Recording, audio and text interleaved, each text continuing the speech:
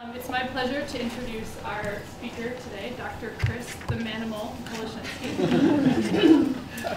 Chris is a research geophysicist at the Cold Regions Research and Engineering Lab. And he spends his time split between working here in the Upper Valley, and also he spends a lot of time in Fairbanks, Alaska, where I think he's headed tomorrow. So he did his undergraduate work here at Dartmouth. He also did his PhD in engineering here at Thayer, graduated in 2011. He is the first graduate of the IGERT program in polar environmental change, and we're really excited to have him here today to talk to us about some of the research he's been doing trying to understand energy balance in the Greenland ice sheet. All right, thank you very much. Great crowd. I was expecting like 5 people in the room right after the holidays, so I'm glad to see so many faces here. I was told that I should share some research and also some profound insights about what it's like to be in the science workforce after the IGERT program. I don't think I have that much profound, but I'll see what I can do. So I've been working on a few different projects, but the one I want to talk about today is this project called the SAGE project, Sunlight Absorption on the Greenland Ice Sheet. And the overarching goal of this is to understand why there's changes in the albedo, or sunlight reflectivity, of the Greenland ice sheet. What we've been seeing over the last couple of years with increased melt on the ice sheet is that there's a lower albedo, which means that more sunlight's being absorbed on the ice sheet. And albedo is a pretty simple concept. It's just the amount of sunlight something's reflecting. It varies from 0, which would be an object that absorbs all the light that hits it, it's completely black, to 1, a perfectly white object. And I put a couple of little marker points on there for fresh snow, which is like, this is the beautifulest, pristine white snow. That stuff we had just a few days ago would have been around 0.9. 90% of the sunlight that hits it reflects. Snow that aged a little bit, that was a couple days later, would be 0.7 to 0.8. Melting snow, that stuff that we had out there over the last yesterday and today, would be 0.5 to 0.65. And then on the Greenland ice sheet, you could get down to exposed ice or water-covered ice. So you can vary a really wide spectrum of albedo, which has a really profound influence on how much energy is being delivered to the ice sheet. And interestingly, as you look at these, the lower the albedo, as you go through that spectrum of different surface types, that's the more melting is occurring. So there's a potential for a positive feedback cycle here, where you warm it up a little bit and it moves from fresh snow to old snow to melting snow, which causes it to absorb more sunlight, which continues to move it this way down the spectrum. There's other things that affect albedo, though, on the ice sheet, or anywhere around here, too. And we can see them in spades out here along the road. It's not just dust here, it's that stuff that they spread on the road, whatever that might be. It can be that blue salt we have over in Norwich, or it can be the sandy stuff that the college likes to mix up. But you can, in Greenland, you're far away from the road spreaders, so you have some different contaminants that get there. Black carbon, which is from fires, burning biomass in nature, or diesel engines and coal-fired power plants from the anthroposphere. Dust from faraway deserts can blow there, and volcanic ash can blow there. All of these things in the ice can make it darker, just the same as those changes in the character of the surface. One of the ones that's really the most powerful at darkening the ice sheet is black carbon. And in round numbers, somewhere around 20 parts per billion of black carbon, a very, very small concentration, can darken ice by about 1% albedo. And so if you have 300 watts per square meter of incoming sunlight, 1% of that would be an additional 3 watts per square meter. That's on the order of the same magnitude as the effect of the rise in CO2 over the past couple centuries has been. It's around 2.1 watts per square meter. So you could do something significant if in fact you were getting some high concentrations of black carbon up there. So we came up with this plan to try and understand which of these various aspects are causing changes in the albedo on the ice sheet. And Zoe Corville, who's I saw in the room, there she is. She changed her jacket. She was green before.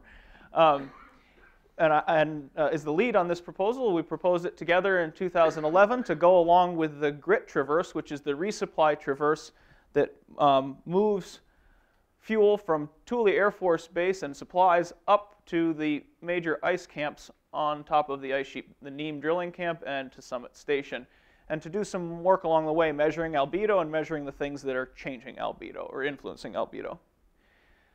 We came up with a set of objectives that we would do. We figured along the way we'd hit 20 sites on that route. We'd measure the albedo to see what it is, and then sample for the things that change albedo, those black carbon dust and tracers to figure out where the black carbon and dust came from, and the snow grain size to figure out how much the snow character itself is influencing albedo.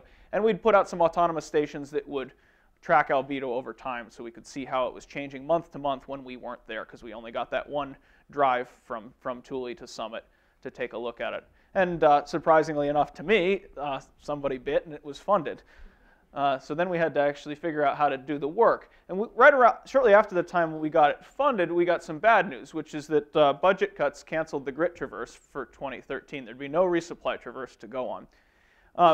I think that the program manager really had us dialed pretty well, though, because on the phone call to tell us that the traverse was canceled, they waited just long enough until we put our foot in our mouth about how upset we were about that before telling us we could have 3 snowmobiles and all the gas we could burn in order to execute the project anyway, which sounds a lot more fun to me than going along with a big heavy traverse that has its own schedule and doesn't want you to be doing science at all hours of the day and night. And another very interesting and good for the science perspective thing that happened was that there was a really unusual event on Greenland. A typical year for the last few years on Greenland, melt is confined to these red areas around the periphery of the ice sheet, and up in the interior of the ice sheet you don't get any melt at any point during the season. In 2012, it melted up and over the entire ice sheet, so the entire ice sheet experienced melt. That's kind of unusual. In the ice core record, there maybe are a few other times that happened, but it certainly doesn't happen very often. At the same time as that happened, there's some folks who are working on checking out what the albedo is using the MODIS satellite. And they've tracked the albedo over the course of this season. This is the day of the year at the bottom, and for translation, here's the months, March, April, May, June. And the albedo every year, as it goes from that really dry, beautiful, fresh snow, and this is all up in that area that doesn't usually melt, the grain size grows as it warms and gets to older snow, and the albedo drops from 85% here to about 75 to 80%. And it varies from year to year a little bit, but what really stands out here is that 2012, that year where something very different happened, the albedo was actually quite different. It seems to kind of go down in a step and then hang out there and go down in another step and then hang out there and then go down in another step. This one here is easy to explain. That's when it started melting. So we went from dry snow to wet snow. But these ones here, it wasn't actually melting on the surface yet. Something lowered the albedo prior to it starting to melt. We've got 2 candidates from the talk so far. One, the grain size of the snow grew, and the character of its surface was simply different. And the other could be that some additional contaminants, black carbon or whatever, was deposited on the surface. So that provided a really neat motivation for going to check this out. And at the same time, in 2012, there were some really big events elsewhere in the world. In Siberia, there was a record-setting year for wildfires, about 73 million acres burned, where a typical wildfire season is an order of magnitude smaller than that. So it was a year that an awful lot of smoke was put into the atmosphere. And this is the MODIS product showing the intensity of fire. And you can see this area in Siberia here, which is burning quite a lot. Now, Africa looks like it's also on fire quite a bit, but that's not so unusual. Those are grasslands that tend to burn in most years.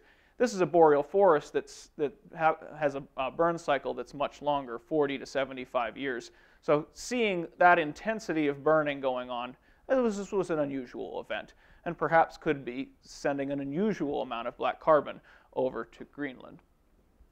So some modeling happened, and we could see that, in fact, some of those smoke plumes should have moved over Greenland based on the reanalysis of weather patterns and movement of air masses. And in fact, also you could see some of these smoke plumes. This is not reproduced very well on the plot here, but this is a plume of smoke seen from a MODIS photo. And then you can also do a track across it with the cloud lidar Calypso, and you can see the smoke, which is differentiated from water vapor in the clouds here based on its polarization. You can see that smoke as it moves around Earth. And you can even see that some of that smoke went over Greenland ice sheet. This is the smoke plume right here. And you can see that some of it was in contact with the Greenland ice sheet, which kind of sets all the stage for, and was reported widely last fall, that perhaps this big melt event happened because these wildfires in Siberia emitted a little bit extra black carbon. It made its way over to the ice sheet, got deposited on the ice sheet, darkened the surface, caused more sunlight to be absorbed, and caused the ice sheet to melt. It's a neat story, and it would be awesome if it was true, because it would probably be a Nature paper. So we figured we'd go check that out. So you know, here's the schematic would be, well, we have more wildfires, we get a additional melt on Greenland. The cool thing about this is that the link here from additional warming on Earth to more wildfires is actually something that's becoming somewhat better established as something that you can see in the paleoclimate record. So if more warming makes more wildfires, and more wildfires make more melt on Greenland, and more melt on Greenland probably feeds back to more warming, this could be a long-term feedback cycle that would accelerate climate warming. Just a possibility, no proof there yet. So once you've got an idea like this, we figure if you had a movie being made, the next scene would be like us tearing off across the ice sheet, wildly sampling, like leaning off the sides of the snowmobiles to gather this, and you know, within, I don't know, 15 seconds afterwards, we'd have a conclusion. In real life, it works a little bit differently. The next scene in real life is an awful lot of paperwork. And I work at Crowell, which is part of the government, and we may have more paperwork than other places. But you could make 4 or 5 of these kind of slides anywhere you worked. It takes a lot of work to get the permits together, to get the plan together, and to get ready to go. And beyond all the paperwork, you also have to just think about practical things like how much gas do we need to drive from Summit Station up around this route. And I think when the program manager offered us 3 snowmobiles as a consolation prize for not having the grit traverse go from Thule to Summit, I think what they intended for us to do was to drive a little bit around Summit Station and collect a few measurements. But I don't see why you would do that. So we decided we'd actually do the entire route, and then since nobody was telling us what to do, we would also add a route up that direction and see how much of the ice sheet we could sample to understand the spatial distribution of how black carbon was getting deposited on the ice sheet. Whether there was interesting things like there's a continental divide here, is there less on the back side of the continental divide and more on the front side of the continental divide, and different areas of deposition on the ice sheet to try and sort out how it might have had an impact on the ice sheet. Once we had our plan, we kind of started working on what we would eat, and I thought we were over planning a little bit. You know, being out 40 days, for example, having 83 pounds of chocolate seemed like maybe a lot with 3 people. That would be, you know, 2 pounds for 3 people every day. Well, we ran out. Mike and Nate, the two gentlemen we hired to go along on this trip, have astounding appetites in the cold. I thought I was doing pretty respectable, putting away 6,000 calories a day. Nate thought he was doing pretty well, putting around 8,000 to 9,000 calories away a day. And Mike was really dominating at about 12,000 calories a day. And so you know, there's a lot of these practical things. I mean, being a scientist is not just about getting the data and going to your laboratory and hiding. It's about getting yourself prepared for the field in such a way that you can spend the maximum amount of time actually doing the work and being comfortable. None of these trips are about the adventure in my mind. That would be what Scott would have said. I prefer to think like the Amundsen way. You're supposed to be like, wow, going to the South Pole was a neat little ski, and we got some data along the way. And so the more you can prepare in advance, the better off you are. And this was one of my favorite prepare in advance things, is that in my kitchen last spring, we made up a whole bunch of little burrito-like things, and we made little cookers and put them on top of the mufflers of the snowmobile so that while you were driving, you could prepare yourself a hot lunch. And assembling a team, also another very important thing, critical for making it so that you can have a good time and get good science done out there. I had a little bit of a hard time finding a good team. You have to bring in a bunch of different people and see what they can handle. And I recommend good interview processes. And the interview process for going across the Greenland ice sheet was showing up in Fairbanks and going on a hellacious ski through an alder swamp with me while I pretended to get lost. And if you were still happy, as Mike was like, wow, this alder swamp is really neat, and these trees, I've never seen structures like this that are so impossible to get through. Then you win and obviously are capable of going across the Greenland ice sheet. We spent a lot of time working with, again, more mundane aspects of our gear, making sure our snowmobile sleds were right, getting the hitches just so we could change loads around as we were going, planning to make sure that we can fit all this stuff in the sleds, and making diagrams of all the sleds and where all the weight would go and things like that, taking snowmobiles out in Fairbanks, loading them up to the same weight, seeing if they would go. And for reference, they do go, but only if you're off the seat pushing next to the snowmobile while you're getting it started. Then they go great once you're rolling. And then, of course, the most important thing of all, coming up with an acronym. You have to think for a while to come up with the best acronym. And we in the end, determined that SAGE has a good ring to it. It feels academic. And sunlight absorption on the Greenland ice sheet, it's descriptive. And we have to go with that ultimately. But some of these were a lot better, actually. And this is the edited version. And all this ordering and planning and getting everything together a month or so before starts to come together, and all the gear comes in, and you have Christmas in the warehouse, and feverishly start putting together. These are the stations we put out to continuously monitor albedo on the ice sheet. And had a lot of really good help at the last minute. And this is one of the things I'm supposed to give profound insights. Be really, really nice to all your support staff. You can't get anything done without them. They can make your life very, very easy, or if they so choose, very, very difficult. And I had, in the last minutes of getting ready for this trip, I had amazing support from everybody across the board who kind of got that this was important and this was something that was really important to support. So that was getting the stations built and then getting it packed and shipped out. And we have some great shipping people who did that. And then a team of people who helped us arrange travel and travel orders and physicals and everything like that to get ourselves up to the Greenland ice sheet with our gigantic pallet of everything we needed to live on the ice sheet for the next 7 weeks. We've double-checked our rations, make sure we've got everything we need. Important thing in the cold is to make sure you have enough butter to stick in whatever you're eating. And then nothing in the field ever goes the way you planned it to, ever. And one of the best things to be ready for is how to figure out how to get around those obstacles. We ended up having a little bit of a problem in that, in programming language, diesel not equal to gasoline.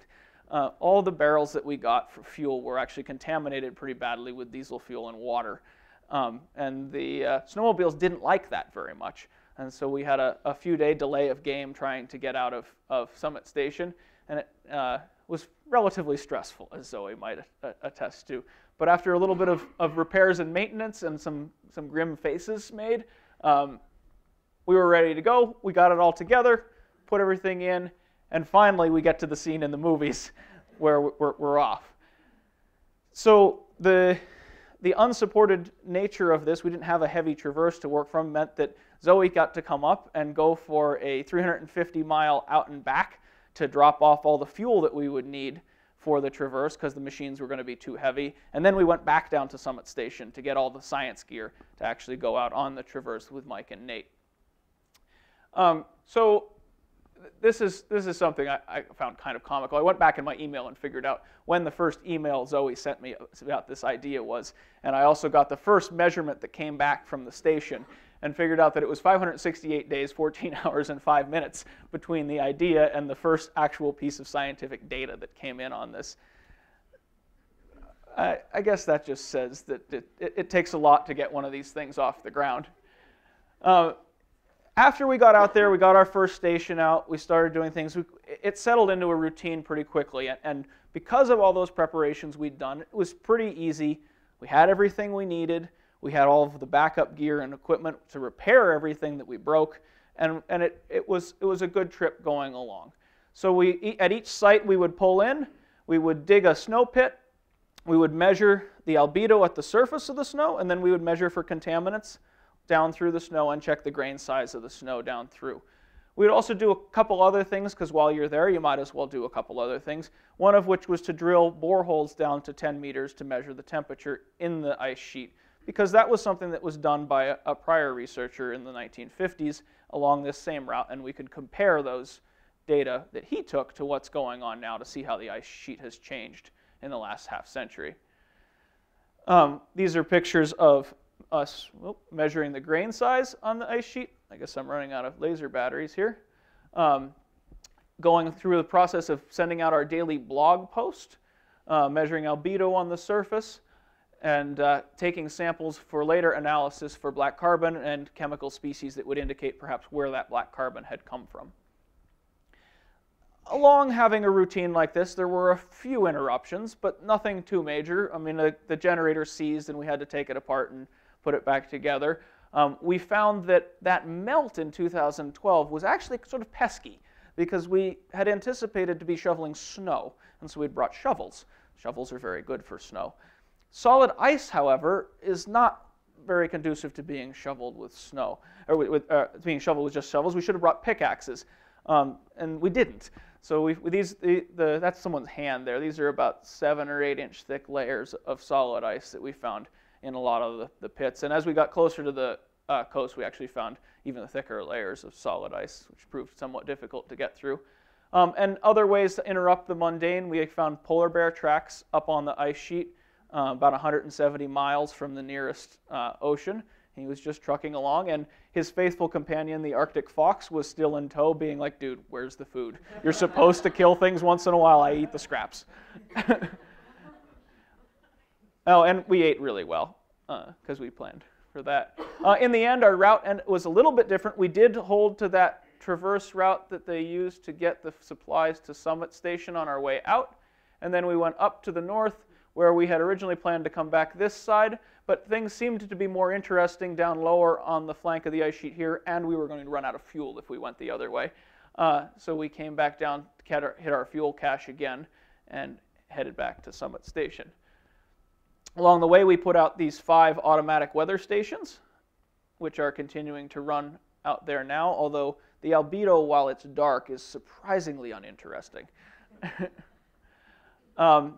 And before we knew it, we were southbound at midnight, heading into Summit Station, and all was over. In the process, we had a pretty successful trip. We did 35 snow pits, 1,100 snow samples, 47 snow casts for grain size that we brought back here to the lab for analysis. Got 1,100 miles of snow radar data. That's sort of an add-on. Made 240 in situ grain size measurements, 1,090 spectral albedo measurements, so on and so forth, and most importantly, ate all 83 pounds of chocolate. So what did we learn from all this? Well, there's a few different things coming back now. The automatic weather station data is streaming in. We've got a whole bunch of different plots that I have not analyzed yet, and we'll have to get into looking at that. We've got air temperature coming back, shortwave radiation coming in, shortwave radiation going out, calculations of albedo from those, net long wave out. That's all stuff I need to work on this winter. What's actually been addressed so far are this original idea. Black carbon, was black carbon what caused the melt on Greenland in 2012? So we've analyzed the samples with our collaborators for black carbon concentrations, as well as dust. And we don't actually analyze for dust per se, we analyze for tracers that are associated with dust, calcium and magnesium. And then we analyze for some other ions that would indicate the source of the black carbon. If we had nitrate, it would, actually that should be ammonia, I don't know where that came from. It should indicate burning. If we had sulfate, that should indicate that the black carbon was from man-made sources. And ocean influence could be indicated by the sea salts. So is it happening, is what we hypothesized, and others hypothesized about the 2012 melt true? Well, first plot came out. This is the concentration of black carbon, and it's cut off here, but it's in parts per billion. And then we normalized the site, so the amount of snowfall at each of the different sites is different. You can have as little as 13 centimeters of water equivalent at our sites way north on Greenland, or as much as 1.5 meters of water equivalent at some of the sites along the coast by Melville Sound. So we normalized it so that this is a year of accumulation. And what we can see is here's where we showed up. This is May of 2013. A year back would be the middle of the summer in 2012, the time when the melt happened. And we do have some outlying black carbon concentrations here, but this is a messy plot. There's just too many data points. In here, there's 1,100 data points on here. They're just all on top of each other. So let's average it out. And I've flipped the axes here. We've got concentration of black carbon in parts per billion here, depth in years of snow accumulation here, and 1 year prior to when we were there. Wow, that looks pretty convincing. We've got a black carbon peak that's a lot higher than what we're seeing in 2013. Well, that's good for the theory. And then, the theory was also that it came from biomass burning. And here we've got the right tracer here, not nitrate. We've got ammonia. And we've got a correlation between the black carbon concentration and the ammonia concentration. A couple pesky outliers, but it's not too bad. It looks like the more black carbon we have, the more ammonia we have. It would seem that that's somewhat well correlated. It probably is derived from biomass burning. So Nature paper? Let's do it. No, you don't get to do that. The problem here is that if we go back here and look at this, it's 2.5 parts per billion. And remember what I said at the beginning of the talk, which was 20 parts per billion of black carbon, in round numbers, lowers the albedo by about 1%. We've got 2.5 parts per billion, not 20 parts per billion. And so that's going to lower the albedo well less than 1%. And it's pretty hard to conceive of where this black carbon layer made a significant enough change to cause melt all the way up over the Greenland ice sheet if the albedo, if we model the albedo, comes out to around a change of 0.35%, less than a watt per square meter. It's just really not enough to have caused that warming there. So then, okay, we got black carbon. It did come from forest fire and activity that was enhanced, but it's not enough to have caused it. So, but we still need to explain, we did see these albedo drops, and how big are these albedo drops? Well, compared to a normal year, and let's put a normal year right in there someplace, we're somewhere in the 5 to 7% lower albedo range. 0.35% is not enough to explain that. So we've got to bring in the other possibility, which is that the grain size changed on the surface of the ice sheet. And that's very easy to expect. It was warmer that year. Grain's metamorphosis happens faster, and that could have lowered the albedo. Okay, but we're not ready to give up the black carbon thing entirely yet. So we just need to make a more complicated feedback cycle. Perhaps what actually happens is you have this black carbon. It makes it just a whisker warmer, just enough warmer that the grain size starts to grow. And then once the grain size starts to grow, it gets to grow even more. And because it's warmer, it grows even a little bit more. And as the sun hits those larger grains, they grow even faster, and you get some sort of a feedback cycle. Now, there's a couple of models out there that try to work with this cycle of how grain size grows, and they're universally kind of crummy. Sorry to the people who've made them, but there's not a great understanding yet of what influence a very, very tiny amount of black carbon would have on grain size growth. And I think it could be possible that this is causing a feedback still, but we don't really know.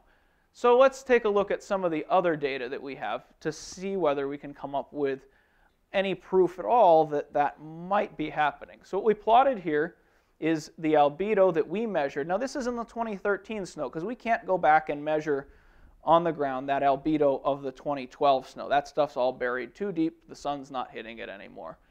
We measure the albedo of the 2013 snow, and at the same time we had measured the black carbon concentration at the surface in concentration and then inventory in the top 3 centimeters. And what we have here is there's a weak correlation. It's not the strongest, but the albedo seems to be dropping as we increase the concentration of black carbon. But it's dropping much more than we would expect it to be dropping from the direct effect of the black carbon alone. Remember, the direct effect of the black carbon should only be dropping it by 0.35% we came up with. But if you believe this correlation, it's dropping it by 2 or 3% over a very small change in black carbon, 0 to 2 nanograms per cubic centimeter. So that there's something here that this can't be caused by, if this correlation is true, it can't be caused by the direct effect of black carbon. We've got some other mechanism operating here. Again, we can do it with the dust tracers, not just the black carbon, and we can see that we also have a correlation where albedo is dropping with increasing concentrations of calcium, calcium being a tracer that would indicate higher concentrations of dust there. And it's also dropping too much. These levels of dust shouldn't be causing a 7% decline in albedo, as might be suggested by those trend lines. But if we take some other things that shouldn't be absorbing sunlight, we don't have this correlation. So we take nitrate concentration, and it's pretty much flat. It doesn't really seem to have any correlation whatsoever with albedo at the sites that we measured. It's kind of funny here. So we can come up with one of two hypotheses here. One is that the snow metamorphosis is in fact faster due to heat absorption of the black carbon and dust particles, and there's some albedo amplification causing that trend in albedo versus concentration to be stronger than it should be from the direct effects. So there's an indirect feedback of these contaminants on the ice sheet. The other one's a lot simpler. You don't need to invoke any fancy metamorphosis. You could just say snow metamorphosis was enhanced when it was warmer. When is it warmer on the Greenland ice sheet? It's warmer anytime you're moving warm air masses up over the Greenland ice sheet. And you know what those warm air masses from outside probably contain? Contaminants. And you could probably come up with a very strong correlation between the times when it was warmer and air was moving over the ice sheet and the times that you had contaminants getting deposited on the ice sheet. And while the two are correlated, it may not have anything to do whatsoever with the albedo decline that black carbon was there at the same time. That's kind of where we're at right now. We need to figure out which one of those hypotheses is true. We just got a micro CT scanner that's sitting in the warehouse waiting to be set up out at Krell, and I think we have the possibility to do some experiments to see whether grain metamorphosis is enhanced by having a very, very small amount of black carbon in a sample. And hopefully we'll get some funding to do some laboratory studies of that. Back on Greenland, we also said that we took those 10-meter temperatures. And I wanted to talk about this part of the project too, because I think this is pretty neat. I've had an awful lot of fun working with this gentleman, whose name is Carl Benson, and he was on the Greenland ice sheet in 1952, 53, 54, and 55 in some manner or another. And he did this traverse route here and wrote a very long report on it that was some of the best work that's been done on the Greenland ice sheet. It was very, very thorough, and it's really started the study of ice sheets as a stratigraphic body. The idea that you can look at it as if it were sedimentary rock and you can go back in time by going deeper into it really comes from his work. So very important pioneering work. And one of the things he did along this route was to take temperatures at 10 meters down into the ice sheet. And we replicated that. But it's been super fun talking with him about the differences between the way we do things and the way he did things. And the thing that's the most mind-blowing to Carl, and Carl's still alive, he lives in Fairbanks, Alaska, he's in his late 80s, and he still enjoys doing science, which is amazing to me and very inspirational. The thing he finds most incredible is that we have a box that's about the size of this thing that tells us where on Earth we are with very, very high precision. He can't get over that. That's just crazy to him, because they used theodolites and sextants, which we decided to take one along on our trip just for fun, to measure their location as they moved around on the ice sheet. And they needed to have They also did altitude, so they needed to have one of their vehicles staying stationary at all times to account for atmospheric pressure changes, while the other one moved to the new location, and then the other one switched to monitoring atmospheric changes. This was a huge process. They had 2 guys navigating all the time. They had a big gyro set up on top of their vehicles to aid in dead reckoning navigation. This was like, it was like about 40% of our effort went into just keeping track of where we were. Nothing beyond that. And they did an incredible job. Their sites were within about 1/10 of a mile of accurate positioning on the ice sheet. We were within 2 or 3 miles when we tried this. So here we are, we're drilling these holes 10 meters down on the ice sheet, sticking some thermometers down there, seeing what the temperature was. And here's a quick plot of the results from that. There's temperature on this axis, 10 meters down into the ice sheet. And here's our sites across the bottom. This is the sites that are going up the spine of the ice sheet right here. And then here's where we turn westward and go down toward Thule. And that's the only part of the transect that we're replicating what Carl did. His temperatures are in black black triangles, and ours are in red squares. And I guess what we can see here is that up high on the ice sheet, more or less the same as when Carl was there. This isn't that accurate of a method. Let's not get carried away with ourselves. The temperature really hasn't changed. But as we go lower on the ice sheet, the temperature has warmed, and by an increasing amount, the lower we get on the ice sheet, to the point where by the time we're down at about 1,400 meters on the flank of the ice sheet, it's warmed 5 or 6 degrees Celsius, which is a big warming in a time period when the global mean temperatures increased by about 0.6 of a degree Celsius. Anytime you see warmings of 10 times that, it's something to get your attention. We have to understand, though, what we're measuring here. The concept that Carl went with was that the 10-meter temperature is representative of the mean annual temperature at the site. And that's only true under very, very specific conditions, and that's particularly when the snow is dry. When the mechanisms for moving heat down into the snow are the same as the mechanisms for moving heat back out of the snow. And that would be in a dry snow, there's conduction moving heat down in, and there's conduction moving heat back out. In a wet snow environment where you have percolation, where water's melting on the top and running down into the snowpack, that water moving down in is taking the latent heat of melting down with it. And there's no parallel process that moves heat back out during the winter. So that could make it so that the temperature isn't actually the mean annual temperature. So interpreting these, we need to be careful about that. But here's the plot of the warming. Again, up high on the ice sheet, not much change. The margin of error of this measurement's about 1/2 or 3/4 of a degree, so we can't say much up there. But lower on the ice sheet, big warming. And so the question would be, was what we're seeing caused by an increase in percolation on the surface of the ice sheet, or has there been changes in surface temperature on the ice sheet that are sort of the same order of magnitude as the changes that have been seen in West Antarctica, like the fastest warming places in the world?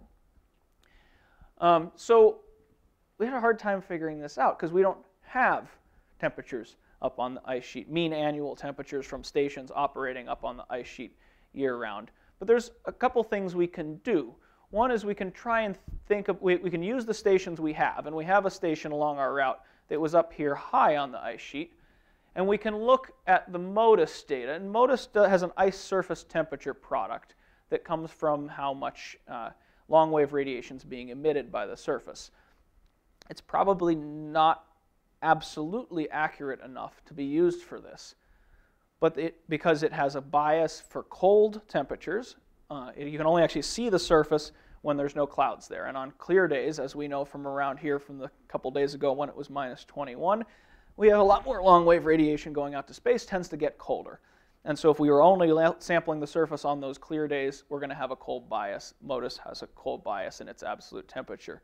And also they have some trouble determining whether there's thin clouds in a place or not. And the tops of thin clouds can be a very, very different temperature than the ground below. So in absolute terms, I don't think I could use that data for this project. But what I can do is take the MODIS temperature gradient with altitude or elevation on the ice sheet. And one thing that's been shown in a lot of past studies is that on the ice sheet, the higher you go, the colder it gets, and it's pretty uniform. And so here I took a 60-kilometer wide section of pixels along our route from high on the ice sheet to low on the ice sheet, plotted them all up, and you can see they behave pretty nicely. It gets colder, and there's a trend line through it. And so we can use this trend line to say the gradient, if we have a temperature here, we can extrapolate it down to find the mean annual temperature on the surface using this gradient, even though the MODIS temperatures are actually about 5 degrees colder than the temperatures that are observed right here. So we just take those MODIS temperatures, we shift them by the offset, and now we have a reasonable representation of what the mean annual temperature was at all the sites down along. Before we get to looking at that any further, I want to talk about something else Carl did. Well, Carl was a pretty insightful guy. He took these 10-meter temperatures along the transect that he did that was like this, and he kind of looked them over and decided that he thought he could figure out what the temperature was anywhere in Greenland based on them. And he made a two-term model. One term was elevation, and he made a linear fit to his temperatures on the east-west legs so that he could do a gradient of temperature with elevation. And the other one was latitude, and he did a linear fit on the north-south leg of his transect. And this is Benson's model applied to the Greenland ice sheet, and this is the actual observations from the MODIS product in 2012 with a, however many hundreds of millions of dollars product later. Benson did pretty good for a two-term model. So clever guy. So this is getting back to that temperature gradient that I was talking about. We started with observed temperatures here, and that's the purple line here. And then we had a lapse rate with elevation going down to here, and so that should be representative of the mean annual temperature. We also have a paper from 1987 where somebody did a meta-analysis of a whole bunch of weather stations that were on the ice in the 1950s. That should be the mean annual temperatures in the 1950s at the surface, and that's the blue line. Very, very similar to the purple line. So here's Benson's observed 10-meter temperatures are the red dots here, and we can see that his temperatures were reasonably representative of our best estimate of the mean annual surface temperature. In blue here is the 10-meter temperatures that we measured. They're very close to the mean annual surface temperature high up on the ice sheet, and as we go lower down on the ice sheet, they deviate from the mean annual temperature by an increasing margin. What does that tell us? Anybody? No? It's warming above the mean annual temperature. Is our warming caused by a change in the mean annual temperature at the surface or an increase in percolation? It's caused by an increase in percolation. Because if there was a change in the mean annual temperature, one of these two lines should have changed to be way up here. And then we wanted to figure out, well, is the increase in percolation, there was this big melt event in 2012. Are we measuring is that it melted a lot in 2012, which wouldn't really be a very interesting conclusion. And so Gifford and Thomas here in the room were able to provide 3 more temperatures, 10-meter temperatures, that were taken in the general area of this transect, and I plotted them again versus elevation. And they also deviate from the mean annual temperature expected at the sites by a considerable amount, showing that percolation's been an important part of the temperature regime on the ice sheet for longer than just that 2012 melt event. So this means that melt has been moving up the ice sheet, and you can look in Benson's descriptions of his pits. He dug down and he sees no melt of evidence in the pit walls. I dug down in the same place, and I see evidence of all sorts of percolation coming down in the walls of the pit. Melt is moving up the ice sheet, but it doesn't seem like the temperature of the ice sheet increased all that much. Remember, if we go back here, these two lines of the mean annual temperature at the surface are basically the same. And we can also see this from someone else's data. Humphrey et al. Published in 2013 along Benson's southern transect a series of measurements of the 10-meter temperature, and they just barely overlap with the tail end of what Benson measured. Here's the mean annual temperature at the surface. There's Benson's measurements in red dots. They agree with the mean annual temperature pretty nicely. And there's a deviation from the mean annual temperature that increases more and more and more as you go down and then reaches a maximum and then starts decreasing. So there's a little bit of percolation delivering heat to depth here. There's more percolation here, lots of percolation there. Here, all of a sudden, there must be less percolation. But the lower you get on the ice sheet, the more it ought to be melting. So there should be more percolation there. What's actually happening here is that some of that meltwater is not refreezing and delivering its latent heat into the ice sheet there. It's running off and going into the ocean, taking the heat with it. So this is actually the runoff line. That's the limit on the ice sheet, where you start producing net water that runs out of the ice sheet and ends up in the ocean. And just by monitoring the temperature and a difference between that and the mean annual surface temperature in a transect with elevation, you can determine where the highest point on the ice sheet that's actually contributing to sea level rise is, which I think is a pretty neat measurement, actually.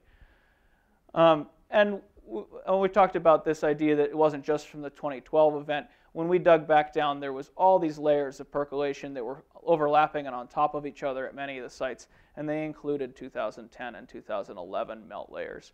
So it wasn't just, 2012 was the only season that melted high up on the ice sheet, but in 2010 and 2011, it was certainly melting a lot higher than when Benson was there on the ice sheet. We've done a bunch of modeling to see how this would play out, to try and figure out whether a single year's melt event would cause the amount of warming that we saw, or whether we need multiple years. And so here's a single percolation event using all the conditions at one of our sites low on the ice sheet. And what you see is it warms it, and it's really hard to see for how long. But if I zoom in at just those deeper down areas between 8 and 12 meters deep in the ice sheet, you can see that that warming plume that comes down lasts for a while. It lasts for a few years before it dissipates from that one-time percolation event. And so if we had a percolation event in July of one year and we show up the next May, we would actually be at the peak influence from that percolation event. But 2 years later, we'd still see 85% of the influence of that, and 3 years later, we'd still see 65% of the influence of that melt.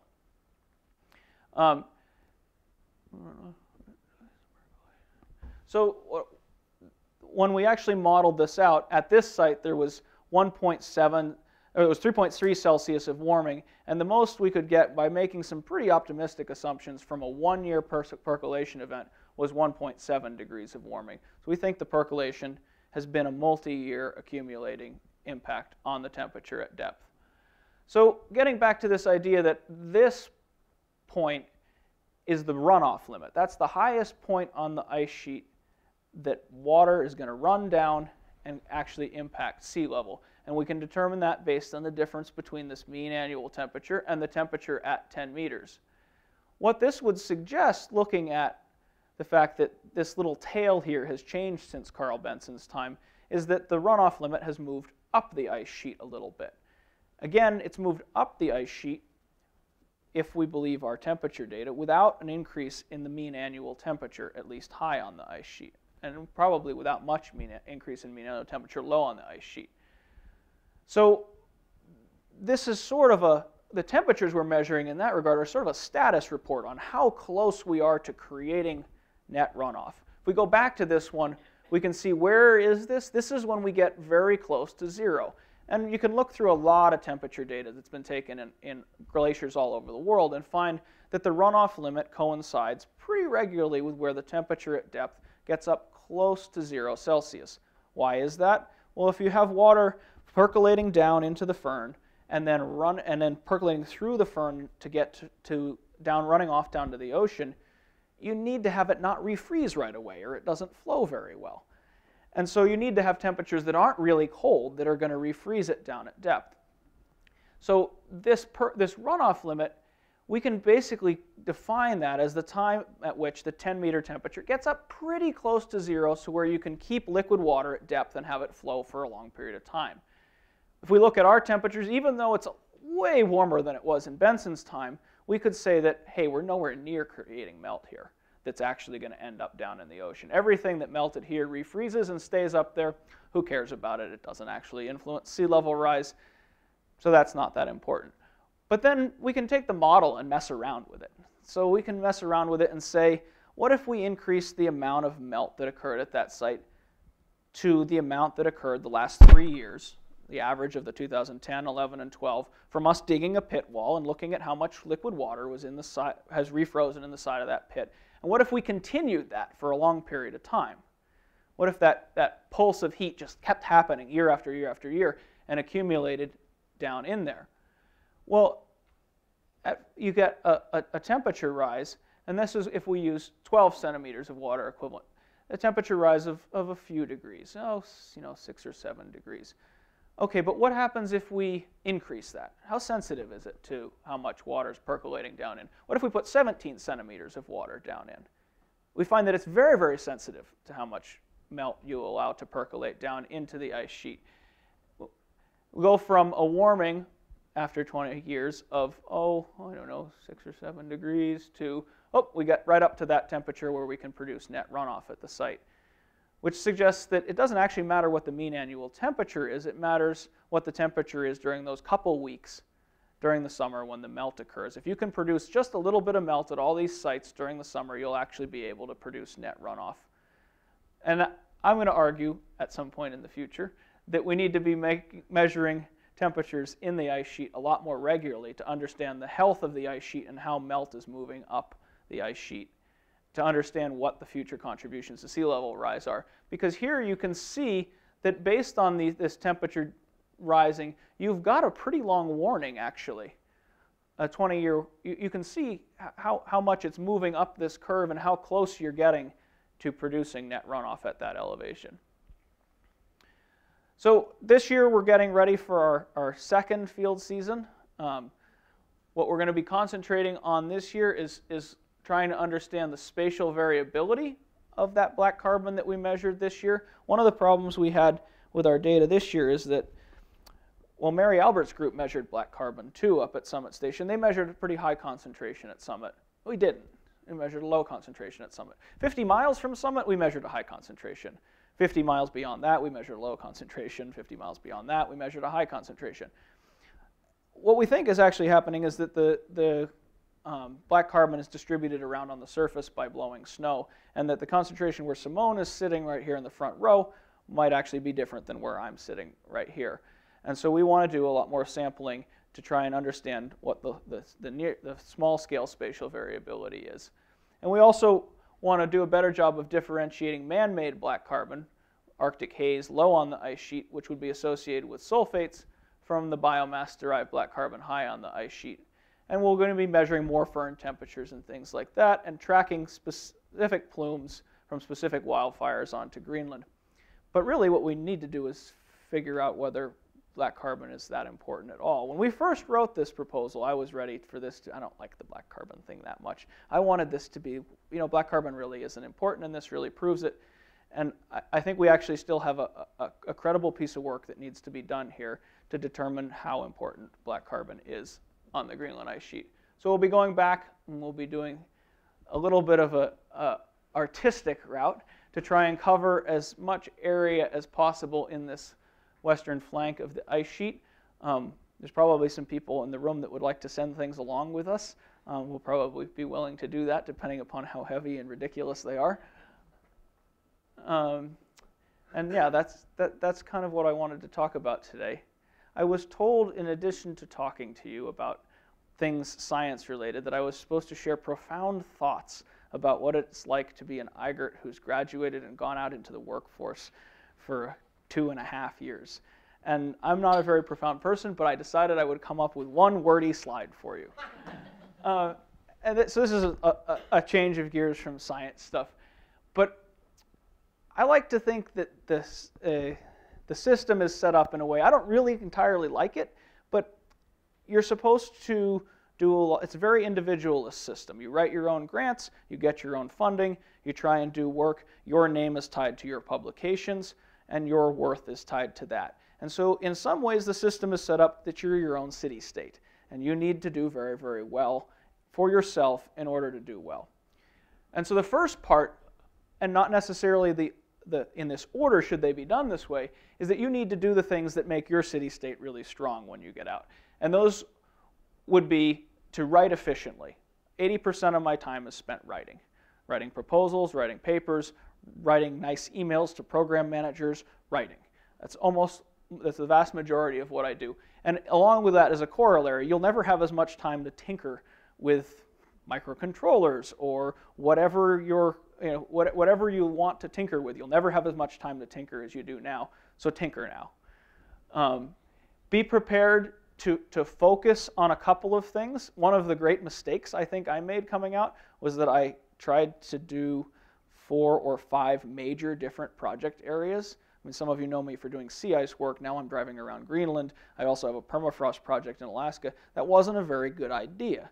It's good to have a couple of different areas, but what you end up realizing is you can't leverage one thing off of another if you've got too many different things going on. You can't use the same equipment.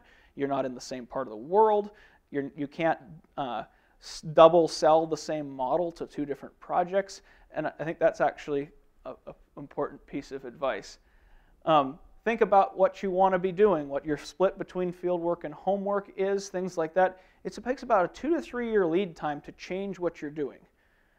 I moved all my focus up to Alaska a couple years ago. Some of you might know that I now own a farm in Norwich. That was awkward. Trying to rearrange something like that, if one so desires, is actually a slow process because you've written all these grants, got them funded, and have to go through the life cycle of those grants. Any realignment takes a little while, so think about what you're doing. Along those same lines, a couple different things. Don't short sell yourself. I wrote a couple of proposals with some senior PIs where I put a month of my time on and put 3 months of their time on. I do most of the work. That's a terrible idea. Don't do that. Sell yourself for what it costs to do your work. And the last one there, don't be too desperate about getting money. There's a lot of good program managers out there. They see you're a young PI. If you come up with good ideas and you're going to do good science and it's stuff you're excited about, you're going to do just fine. I wrote a couple of proposals where I was like, oh, that's easy money. I'm going to run off and do that. And I didn't really want to do that, but I was too nervous about getting the money and making sure I was covered and things like that. Don't do that. It's not a good idea. And use the telephone. Learn how to use the telephone. It's much quicker to resolve a lot of complicated things and not have misunderstandings if you call somebody rather than email. And then the second part of this, so that's your city-state. How do you develop strong alliances with other city-states? Because you cannot exist as your own city-state, no matter how sweet you are. And I think one of the most important things, and I put it first on purpose, is develop a network of a few, 2 to 4 arbitrary number, of collaborators that you can trust absolutely unconditionally. These are people who you can send money to when you're flush. They will send money to you when you're short. These are people who will really help you out and who don't have an ego that's competing with your ego. It's really important. You're going to be short on money sometimes from grants. You're going to be flying high other times from grants. These are the people who you work with that even out to make it so that you have a statistical sample of grant writing, which you can't on your own. Develop a network of other collaborators that you, to use the new parlance, trust but verify. It's really important to have tons of people that you work with, but they don't need to be so unconditionally trusted as that little core group. Talk to your program managers in person. Don't try not to make it too awkward that you're just following them around the room like a sick puppy, but find an excuse to talk with them, see when they're available at meetings and things like that. Start conversations with something that you did that's interesting that you're excited to tell them about, not a problem. Because these are just people. They're just going about their daily life, and they don't want to hear about another problem. Eventually, if you have a problem, you can talk to them about it. But be an excited young scientist. They love to push excited young scientists forward. And also share some life details. You know which ones not to share, but share some. Let them know you're a person. Learn something about them. Ask about their kids when you call them. These are important things. The program manager, as much as I thought they were for the first 6 months or a year, was like on some high pedestal that was like the king that you grovel at their feet and kiss their rings and things like that. They're just people. And the more you can make their job fun, the more they're going to make your job fun. Make sure that wherever you go to work, someone's prepared to invest in you. Monetarily, time-wise, whatever. This is important not just because it's easier to get started if someone's going to offer you a year of salary to start with and a bunch of toys to play with, but because they're tying their success to you. Somebody's going out on a limb to get some money out of the central pot and give it to you. You're now their project. If you fail, they failed at picking the right person. They will help you additionally along the way. That's really helpful. There's many ways that this can happen. All of you know that Don Perovich has been very, very good to me. He is the someone who's invested in me, and it can come in many different forms. It can be the institution, it can be an individual, it can be a group that you're going to collaborate with, but I think it's very important to have that. Have fun, be fun to work with, deliver on time, respond rapidly, make collaboration easy for others. If people send you emails and they get to your bottom of your inbox, it's going to be bad. I am very guilty of this. I'm trying. I understand that it's better to do this. Many of the things on this graph I won't argue that I'm doing. I'm just noting that they should be done. And try to be the dumbest person in the room. Try and get yourself surrounded by people who know more than you do. It's super intimidating, especially when your ego and your self-worth is tied to being a smart person as a scientist. It feels really bad to be the dumbest person in the room, but you can learn an awful lot that way. I'm still not comfortable doing that, and I'm really trying to do that a lot more. So there's my profound thoughts about being 2.5 years out. I think that was a lot more profound sounding than I have any idea what I'm doing. I have a daily feeling that someone's going to discover that I'm actually a fraud and I'm not doing anything at all. But that's that. Anybody have any questions about the science here or about life as a scientist?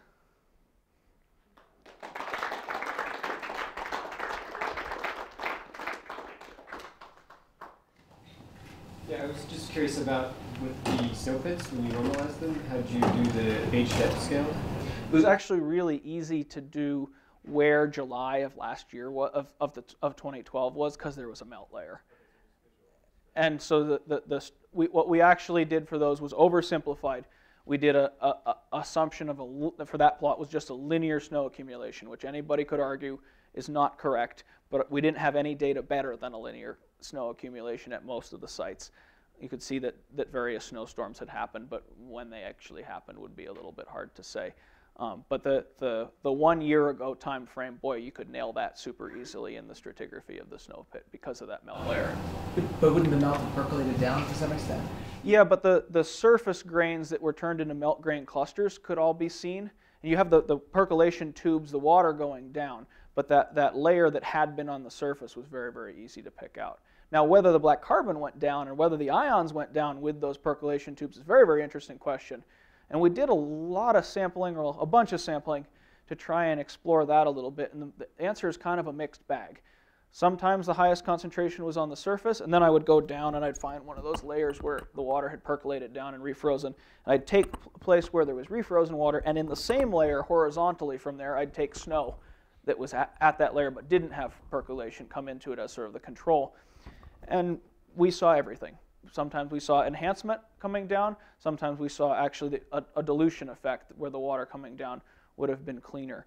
I think it's probably a lot the same as what Jack Dibb's seeing here in New Hampshire, which is to say, for some part of the melt, it sits on the surface and accumulates, and at some point it starts to flush down with the percolation water. And I don't think we had enough information on what sites had a little bit more or a little bit less melt, or what the intensity of that melt was to sort that out.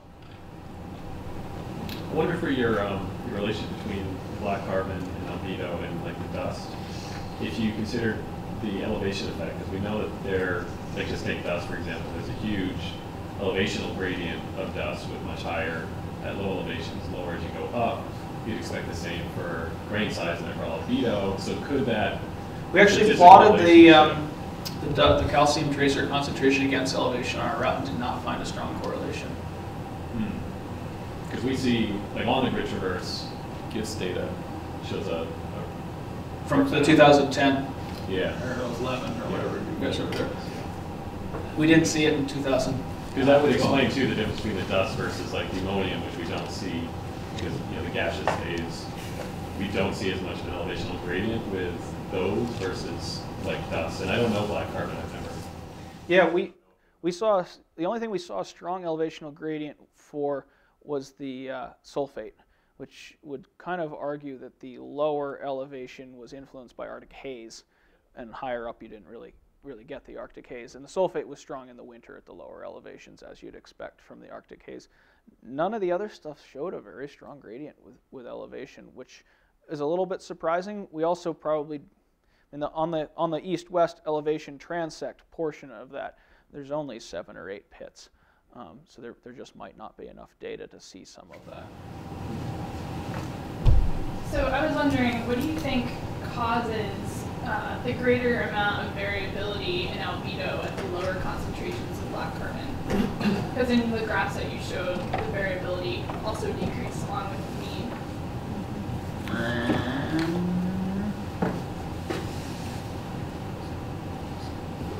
You looking at these graphs? Yeah. So at the lower low black carbon concentrations, you're measuring much more variability in albedo than you are in higher concentrations. Yeah, although we also have a lot more samples here. There's only 2 samples out there, so that might just be an illusion of the graph. I mean, if you fired 10 more samples out here, I don't really know whether we would get higher scatter or not. And you can also see we're having more variability in the near infrared. There's 3 wavelengths on these plots, which I should have explained. Up in the top right, there's the key. So you've got a blue color wavelength, 390 to 410. You've got a green wavelength, 550 to 570, and then a near infrared wavelength. And you can see a lot more scatter in the near infrared. Near infrared is where we see the effective grain size being the strongest, which would argue that a lot more influence is coming from grain size, perhaps, than the black carbon. Well, it's my understanding that the bulk of the black carbon in Greenland right now is believed to originate from outside of Greenland, North America, maybe parts of the former Soviet Union, Bergen and so forth there. But there are some massive mineral projects planned in Greenland that conceivably could end up as a byproduct generating substantial black carbon from diesel and other engines there. How